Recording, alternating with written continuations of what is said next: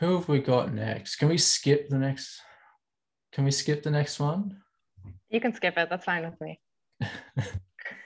Our next speaker is Sharla Gelfand.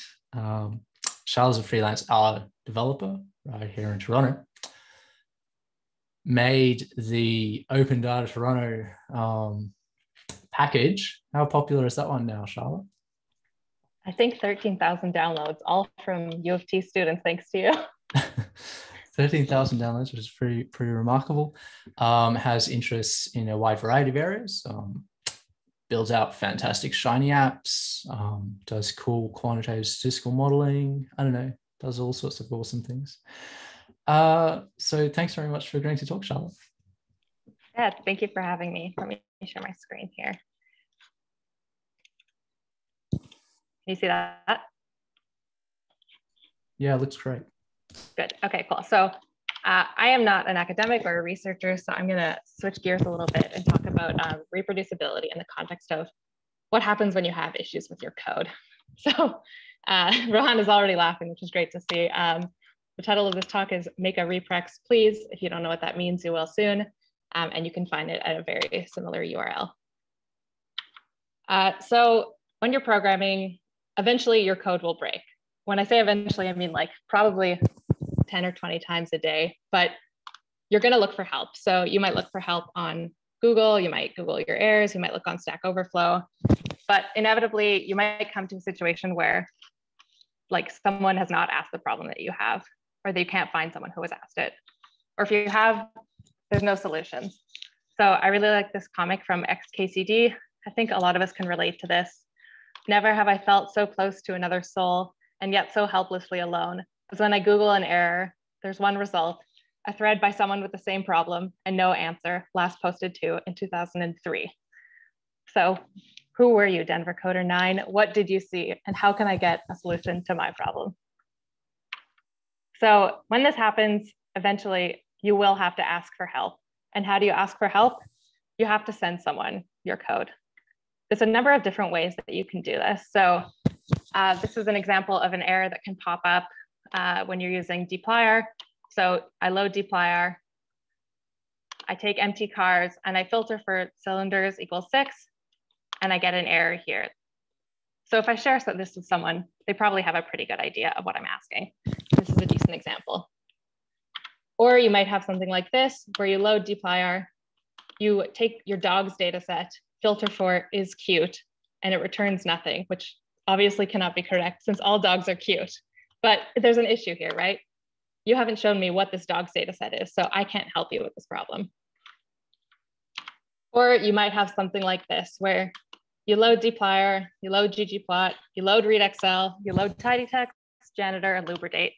You set your working directory, you read in your data, you do some data cleaning, and then you try to do this mutation down here, and you get an error that says, problem with mutate input year. X must be a double vector, not a logical vector. And if you send me this, well, first of all, I don't have access to this working directory. And there's a whole bunch of extra stuff here.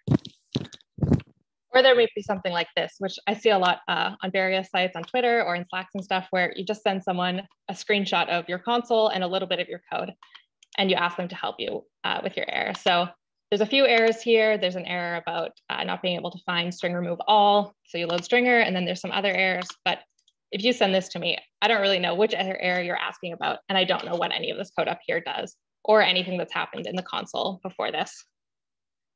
Or the more extreme example, where you send someone a photo of your computer. So I see this a lot. It's the same kind of code, but instead of looking at the code, you're like looking at my kitchen. Now you're more focused on my coffee setup. You're wondering like, how often does this person clean their monitor? You're really not focused on the problems that are going on here. Or you might do something like reach out to someone on Twitter. So this is something that I did back in 2017. I tweeted to Yue, who's the creator of R Markdown. I said, I'm having some issues with Blogdown, which he also created. Every theme I try to install ends up looking like this messed up plain text like this. Any ideas? And I do this, I'm like, I am being super clear. Like there's no ambiguity about what I'm asking, right? This looks horrible. And Yue says, is that screenshot from the RStudio viewer, or did you open public index.html in your web browser? And I'm like, oh yeah, that's right. He didn't have that information. So I say, oh, sorry, that's from RStudio, but it looks the same, just debug this for me. And eventually UA goes, it's hard to debug an issue via Twitter. Could you file an issue on the RStudio or on the blog down GitHub and show a reproducible example? And UA has probably asked people to create a reproducible example 500 times this week. But if you go to Stack Overflow or if you go to the RStudio community, this is everywhere. Every time someone asks a question without giving enough information, they ask for a reproducible example. So we say, I strongly recommend giving enough data and code to create a reproducible example. I assume you want something like this. Please make a reproducible example next time. And all of these is super common, people asking for a reproducible example. So what is a reproducible example? I really like this definition from the Tidyverse help page. It says, if you need help getting unstuck, the first step is to create a reprex, or reproducible example. The goal of a reprex is to package your problematic code in such a way that other people can run it and feel your pain. Then hopefully they can provide a solution and put you out of your misery. And I think when you're struggling with something, you're really focused on this, they can provide a solution and put you out of your misery bit of it. But the key thing here is actually other people can run it and feel your pain, which when you're so deep into a problem is not something that you think about a lot. You just want someone to help you out. So the first key part of this is other people can run it. I don't know if people here remember this like anti-downloading thing from maybe the early 2000s. You wouldn't download a car. Similarly, you would not run a screenshot. If you send me your code or anyone your code in a screenshot or in a photo or in a video, God forbid, they are not going to run it. They're not going to help you. So please do not do this. Send them code that they can actually run. And what are the key elements of that? First, you need to send your libraries. Second, you need your code. And also for libraries, only the libraries that are necessary and all of the libraries that are necessary. For code, same thing, relevant code and only the relevant code. And then third, or maybe zero, depending on how you look at this, like, okay emoji, is your data, which is really important. So let's take a look at this example that I saw before. So I was bored reading through it. You guys were probably bored hearing it, but we load dplyr, we load ggplot, read Excel, tidy text, janitor, lubridate, do all this stuff. And then eventually we get an error down here. But if you look, there's really only a few relevant lines of code here. So we need dplyr in order to do the mutate and case when down below. We need read Excel to read the data. We need the working directory and the data. And then we need to actually do this computation. So at least if you're asking for help on this, you can reduce it to those lines and things are a lot shorter and easier to handle. And you still get the same error here without all of this like garbage of reading tidy text for no reason. And if you don't know what code to include, if you don't know what's causing your error or what makes it go away, I would suggest the age-old method of debugging, which is to add one line of code until it breaks, or remove one line until it works, and then add back in the broken line. That is, I would say, like 99% of debugging is figuring out which line makes it break and just including that. And then there's an issue here, right? So I've reduced things to a pretty manageable amount of code and libraries. But the issue here now is with the set working directory and reading in the data. Chances are, if I'm sending you my code, you definitely do not have access to users, Sharla, documents, my work folder, project 1 data. And you probably don't have export 2021-01 version 5, and you probably don't care what it is either. I know that when we're working on our own problems, we like are very interested and very like absorbed by the problems that we're working on. But the reality is that like people, they want to help you, but they don't really care about what your data actually is. So to quote TLC, I don't want a CSV. A CSV in your working directory cannot get any love from me. I don't want to be like a white rapper doing this, but no one cares about your working directory. Nobody cares about your actual specific data. What you want to do is give them a really manageable data set that they can actually see your problem with. And so the way to do this is to create fake data inline. So a really great way to do this is by creating a tibble where you actually just emulate a specific or like a small amount of your data. So you're saying what the X column is and what the Y column is, and you want to make this tiny piece of data that will still reproduce your problem. or you can make a tribble, which lays out a tibble row-wise. So you specify each row separately. And when people read this, they instantly have an idea of what your data looks like and what the problem might be without having to worry about all of your working directory and all of that business. And so now, instead of loading in my working directory and reading in the data and getting this error, we can reduce it to a pretty simple, really tiny, reproducible example where I make a tibble with the date is 2020-0101, and then I do this mutation and I still get the same error. So we've reduced it all the way from code that takes up the whole screen to code that looks like this. And the second part is feel your pain. So, I mean, I'm kind of cheating here because I'm running this all in Markdown, but the key here is to include your output with your code. So if you just applied this code here, nobody has any idea of what's going on with it. But if you include the output as well, then people have a better idea of what has gone wrong. And people are pretty good at understanding output. So this is a common problem that just by looking at this error, I might be able to tell you what went wrong and how to fix it without even having to run your code myself. So how do you do this? How do you give someone access to your code and your output and do it in a manageable way? So I'm gonna switch over to some live coding and I hope that nothing goes wrong. Is that big enough, Rohan? Yeah, it looks perfect. Okay, cool. So this is the problem that we've been looking at so far. So I have dplyr, I create my tibble, and then I do this mutation.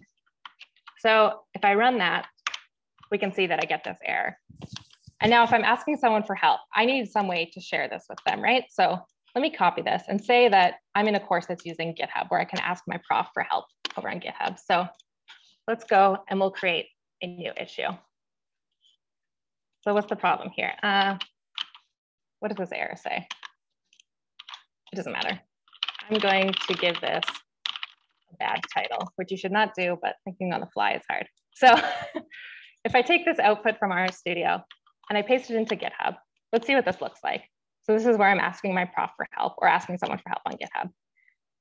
And if I submit a new issue, there's no way that this is like going to be rendered as code, right? So GitHub uses Markdown in order to interpret what this is. So this greater than sign is interpreted as, I'll bump this up a little bit, is interpreted as a code block. These are interpreted as code chunks. And then all of these pluses that were here are interpreted as a list. So if I paste this, like, I'm not getting any help from anybody, right? Nobody is going to run this and be like, yeah, perfect. So let's try something else. I'll leave another comment here. And I know that I can do 3 backticks to create a code chunk, I think at least. You know, I've used our Markdown. So if I paste that in, and we can use preview this time, we can see that this actually renders pretty well. So let me comment that. And I'm like, okay, I have provided you with this example. This is great. And now I'm your prof. I've changed roles. And I come and I want to help you. So I copy this code and I go to run it in R.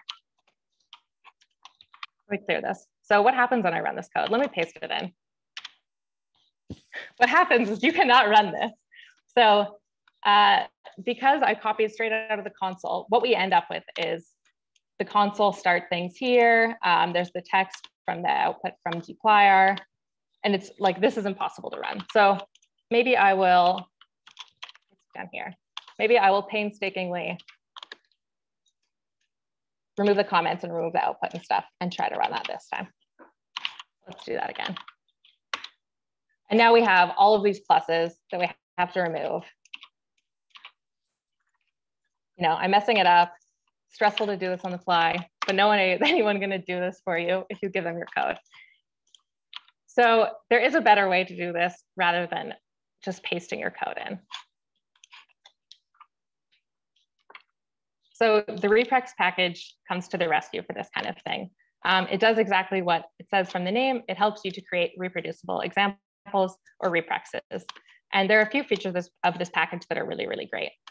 The first is that it runs your code in an isolated environment. So it starts a new R environment that doesn't know what packages you already have loaded, where your data is, anything. It just runs exactly what you tell it to. Second is that it couples your code and output all in one place so that you can share both together. It helps you share code to different venues. So if you want to share to GitHub or Slack or Stack Overflow, God forbid, all of those places have different ways to render code. So it manages all of those. And really helpfully, it can also render images. So let's do more live coding. So I'm going to run through this example that we were just looking at. Let me restart R. And what I can do is I can go to my add-ins. I'll show a few different ways to do this. Go to add-ins, go all the way down to render reprex and click on that. And a UI will pop up here that gives you that you can give input to on running your reprex.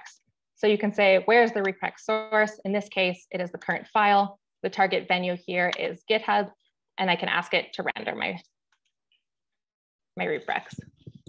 And while it's working, so it says a message here, rendering reprex, and the rendered reprex is on the clipboard. And what it's done is it runs this code in an isolated R session, totally separate from everything else. And it produces the output kind of like how it would look in R Markdown.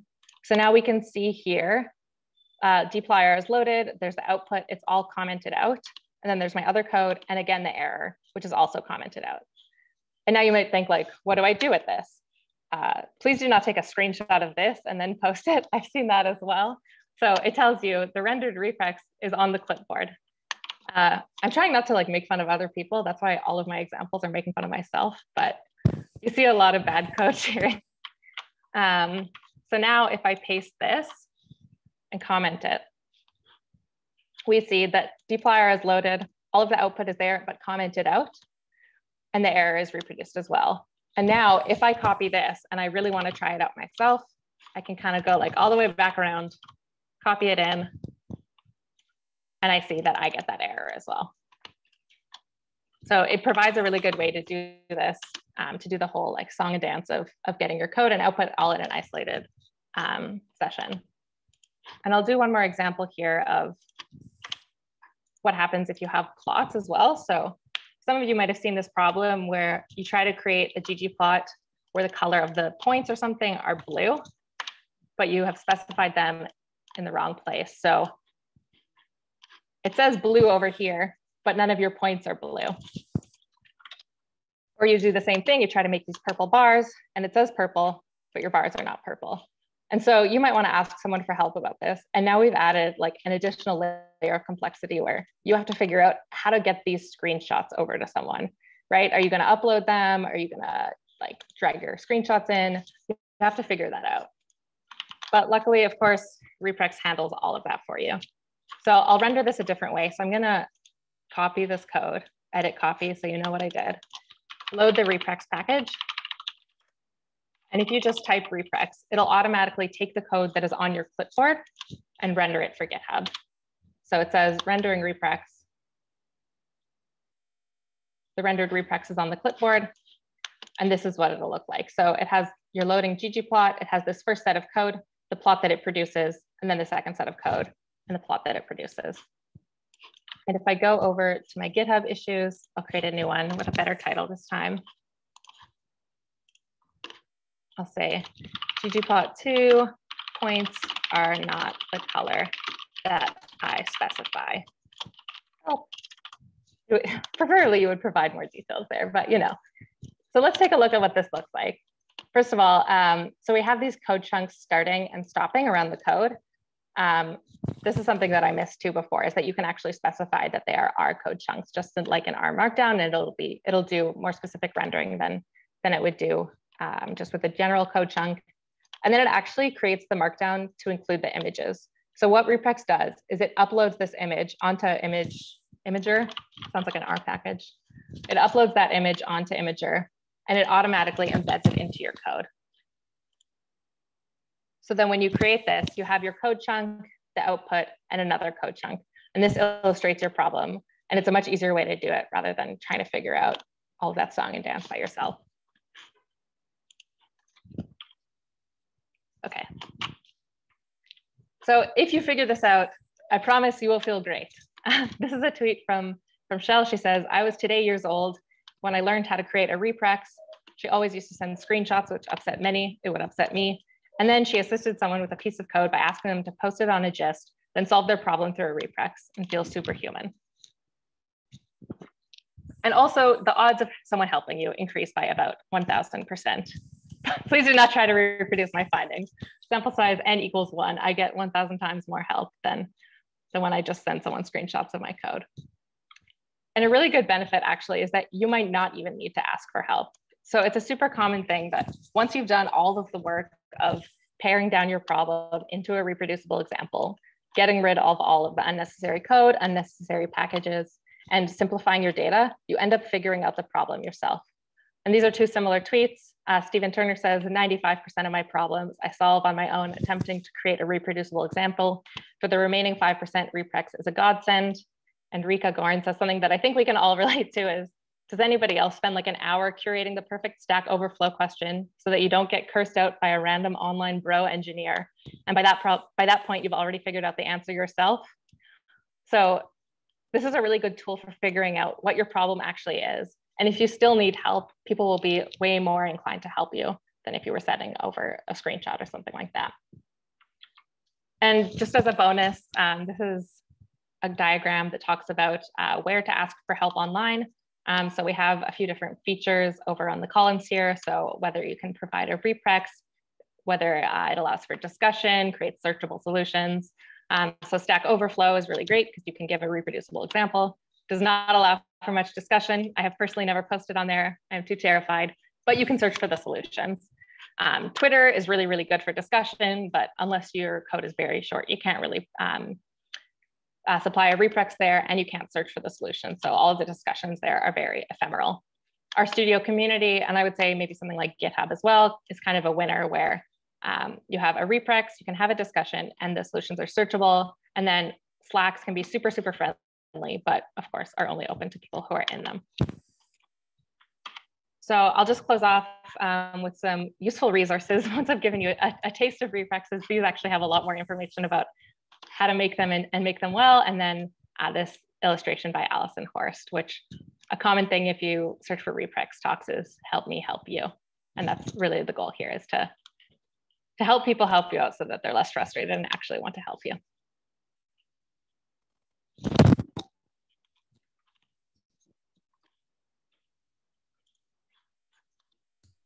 Thanks so much, Sharla. That was amazing, as always. Thank you. Shilan asks, what's the best way or platform to reach out to the RStudio community? Yeah, so I'll drop a link here. The RStudio community is actually a forum that people go to for, sorry, I can't multitask and drop the link while I talk. It's a forum where you can post your code and people will help you with it. Chris Smith asking, does reprex work with Microsoft Teams? I have never used Microsoft Teams, but I imagine if there's a way that you can input a code chunk, then there is probably a way that you can take the output and put it in there.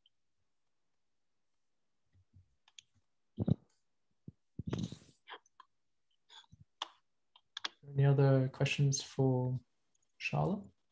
I see a question about trying to explain the piracy joke. Yeah, so yeah, we need to card Shilan next time. Yeah, not let her in. The first question is, do you know what a VHS is? That's right. That influences whether or not I can answer. That I know. Okay. Yeah. So in the early 2000s, if you would like rent a VHS from Blockbuster, like with the trailers, they would also include anti-privacy ads where they would try to get you to not, maybe it was DVDs, try to get you to not download a car. So, or to try, you wouldn't download a car. So why would you download a movie, I guess is the point. Did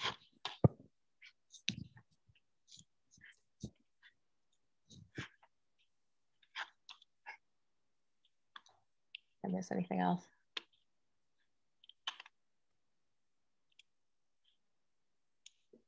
Yeah, Faria, I would download a car if I could too.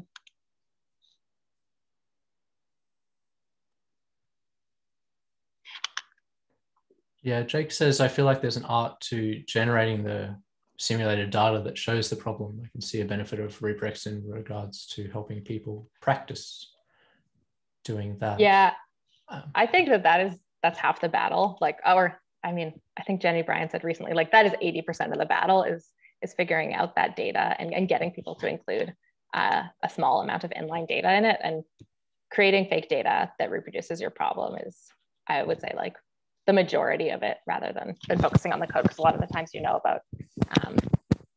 about the code that's causing the problem. Yeah. John follows up, do we have anything equivalent for Shiny? That is a great question. I don't know. I could look into it, John. Be a lot of moving pieces. Yeah, there is something new in Shiny, one of the newer versions, where you can actually, so an issue with Shiny a lot of the time is that reactive objects you can only evaluate in a reactive context. So like while the Shiny app is running, which makes it really, really hard to debug. But there's a new setting where you can make your console reactive. So actually being able to mess around with the inputs and some of your functions without being in the Shiny app.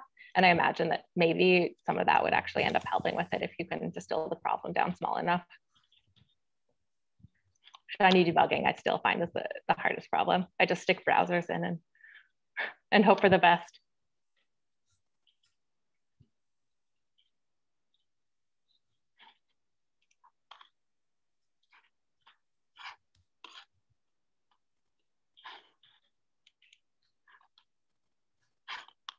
Any other questions?